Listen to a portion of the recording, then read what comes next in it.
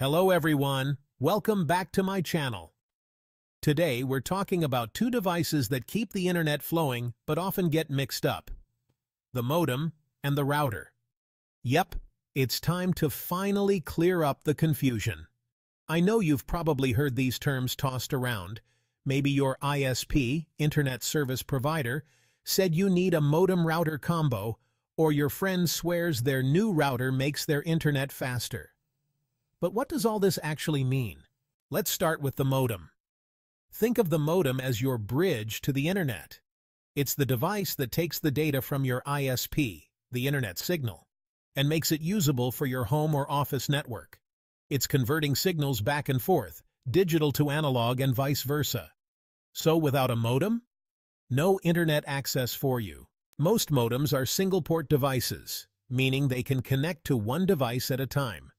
And that's where the router steps in. A router is your local network's traffic cop. It directs data between multiple devices on your network and connects them to the modem, which then connects to the internet. It's what allows you to have Wi-Fi in your house or run Ethernet cables to multiple devices. Here's a real-world analogy.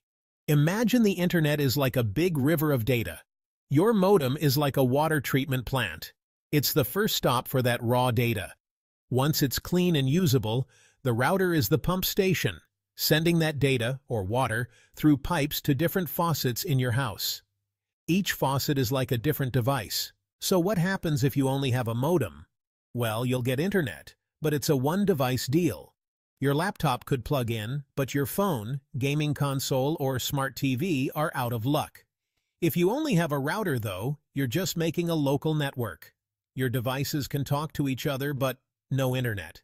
The router needs the modem to reach the outside world. Now you might be thinking, but I have this one device that's called a modem and a router. What's that about? Good question. Many ISPs now give out combo devices that include both the modem and router in one box. These combos are convenient, but they're not always as powerful as standalone devices. With a combo, you might have less control over your network setup, and if one part fails, the whole device can be affected. For those of you in IT or cybersecurity, there's something crucial to think about. Routers often have more features you can customize, like firewalls, VPN settings, and network monitoring options. This is especially important for security. With the right configuration, your router can act as a solid first line of defense against threats.